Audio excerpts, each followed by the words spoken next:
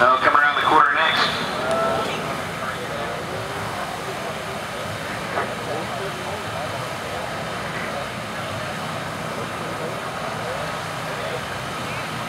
Tip to Hudson in the American Motorsports lane, the right lane. Again, I love the fact they go into the trunk on every pass to open the nitrous potholes.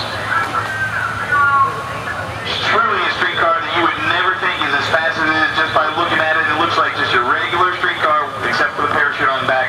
He does have the radio turned on. It says he always listens to me every pass down the track. Rick Prospero here on the tower side of the Saddle Beach. The 1990 Mazda RX-7 Big Block Chevrolet Twin Turbo machine was your number 3 qualifier.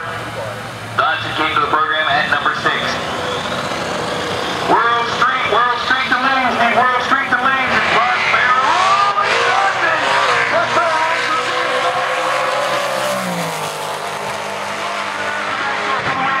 at 161. Hey! Holy shit! Right.